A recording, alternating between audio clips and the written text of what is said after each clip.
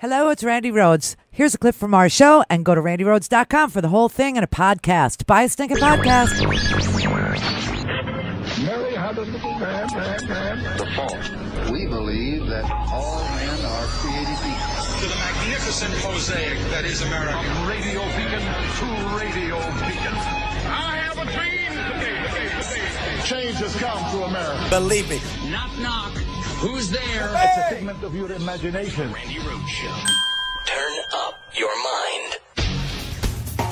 Well, I had an obligation as counsel to the president to find out what was going on, and I'm so glad Judge Sullivan ordered the transcript, because we now know the truth, and we also know that this entire report by Mueller is a fraud, and we're going to find more of these things.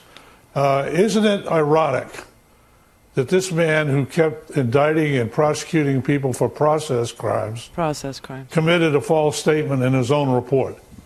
By taking out half my words, they changed the the tenor, and the contents of that conversation with Robert Kellner. And it's an outrage, and there's probably more of it. You know, add to this, Professor Dershowitz. Oh, no. That in and of itself is an outrage, because you're literally changing the exact meaning of what the counselor said. Number one. Number two, how embarrassing for Mueller last week to say, oh, I couldn't indict on obstruction because of a Department of Justice rule that doesn't allow or questions the ability of him to make a determination as it relates to whether you can or cannot indict a sitting president. And then you look at the team that he put around him with Andrew Weissman and company, all chronicled in Sidney Powell's License to Lie. Oh, please. And, Professor, you care about civil liberties. I care about civil liberties. Right. Every American needs to be concerned in all this. Got kids in a van. This is a very, very serious issue. The distortion of the Dowd quote is very serious, especially since, remember that a report by a special counsel is always going to be one-sided. Therefore, you have to trust it, because the other side doesn't have a chance to look at it and show what's wrong with it the way it would in an adversarial situation. If a lawyer made a representation like that to a court and said, this is the quote, and left out the crucial context, which showed, as John said, that what he discussed was not only absolutely proper, but obligatory for a counsel when you have a joint defense agreement to find out exactly what's likely to be used against your client. What's likely to be used against you? You know, these two people are such world heavyweight champion cover-up artists for Donald Trump that it takes your breath away that they still do it. But this is what we're up against in this alternative universe. You're up against that, and then you got Jeanine Pirro. The reason that Robert Mueller spoke publicly this week is because he was more worried about his legacy than he was in protecting this country. Oh, my God. This is counter to everything he was taught and supposedly stood for, and is not only disappointing, but politically damaging. Okay, shut up, Jeanine. Really, you're supposed to be a judge. Can you imagine having your case heard before that judge? I mean, these people are so prone to distortion and lying and mismanagement of facts that I don't even know how they pass the bar. Honestly, I don't know how they pass the bar exam. I don't know how they pass the LSATs, which is nothing but managing facts. They are so willing to distort. Of course, the Mueller report had the conversation between Dowd and Kellner. And obviously, Dowd was calling to dangle a pardon, to suborn perjury from Flynn, telling him, you know, the president still loves Flynn, his feelings remain, so, you know, and if there's anything he's going to testify to that's going to, you know, implicate the president, we got a national security issue, so, you know, I need a heads up. That is what was in that transcript. The idea that we didn't understand what was in that transcript after reading the Mueller report is a lie. It's a lie. Now, here's the thing. We cannot hold this president accountable by bringing contempt charges, criminal contempt charges against anybody. Okay, Bill Barr or Annie Donaldson or Hope Hicks or Don McGahn or anybody who's in defiance of a subpoena as of today, okay? You can't do it because even after the House votes on Tuesday to hold them in contempt, which is a process that they need to do before it's referred to a U.S. attorney, and then the U.S. attorney takes that referral and convenes a grand jury. You know how long that would take? Do you have any idea? So that's not going to work. That's number one. Number two, civil contempt's never been tried before. So whatever a judge says, the losing party is going to appeal it. That would go to the next level, and then all the way up to the spring. Listen, that you wouldn't get an answer until the October before the November election. That's how long that would take. So that's not going to work. So what will work? Inherent contempt. We used to do it all the time. Here's what it is. And this is what the Supreme Court has said it is.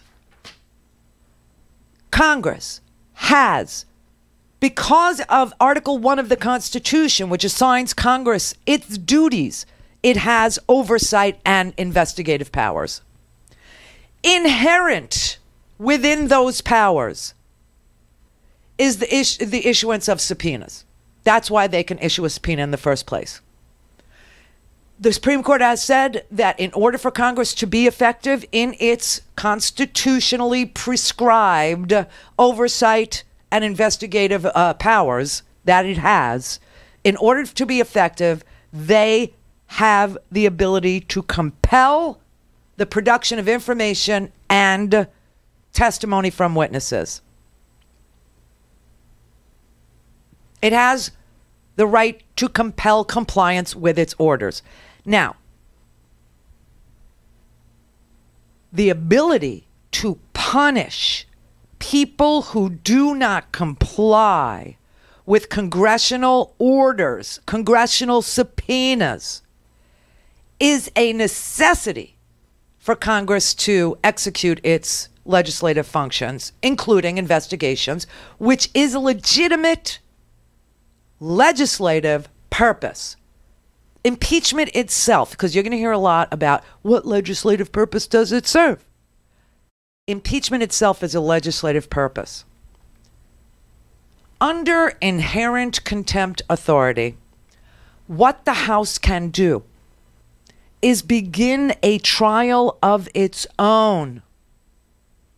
It doesn't have to be an impeachment trial, which the sole power of an impeachment trial resides in the Senate, as we all know. But the House also has the power to have a trial. Who would they try? They would try whoever is in contempt of their subpoena. They could try whoever is in contempt for contempt, and they could do it before the entire chamber of the House. It used to be fairly common. This happens. It used to happen a lot. It hasn't happened in 75 years, and it needs to happen now. It is the only, I've been racking my brain, reading every legal opinion, every scholar, listening to everybody from, Dershowitz to Jonathan Turley, who is more of a libertarian, but a friend of ours. I've talked to him for years and years, all the way to, Benjamin Wittes and, on up to Eric Holder, the former Attorney General. And I am telling you, the only thing that will work for this House of Representatives is to convene its own trial for the people who are in contempt of their congressional subpoenas. So that means Don McGahn, Hope Hicks, Annie Donaldson. Okay, they have to call Lewandowski. They have to call Steve Bannon. They have to call John Kelly. They have to call this Nader dude. Okay, they have to call this George Nader pedophile. To make a deal with a pedophile is just nauseating, but they shouldn't have to even enter into an immunity agreement with him to get his testimony. They could try him in the House for contempt if he fails to appear after a subpoena. Also, Rick Gates, Paul Manafort's partner, he entered into a plea agreement. You know who else? Elliot Briotti, the guy that paid off the mistress, because he was part of that Seychelles meeting that George Nader, arranged for Eric Prince. And Eric Prince has to be subpoenaed. Tillerson, who was the Secretary of State that Briotti wanted fired because he wanted contracts from the UAE, and Tillerson was against it because of the blockade, right? McMaster has to be called. All these people have to be called, and if they defy congressional subpoenas, the House must have a trial for contempt. And that includes bringing witnesses. That includes using Mueller's report, his own report, their own testimony to Mueller to defeat any claims of executive privilege, to defeat any claims of immunity, to defeat. And that is the only answer I can find. And again, I'm telling you, I have a law degree, but it's an honorary law degree. It did not go to law school. But after everything that I have looked into, civil contempt will not work. Criminal contempt will not work. The only thing that will work is Congress's right, their inherent contempt powers to hold a trial for those who are in contempt. That's where I'm at. That's all I can come up with. If you got a better idea, I'd love to know about it. RandiRhodes.com for the whole thing and a podcast. Buy a stinking podcast.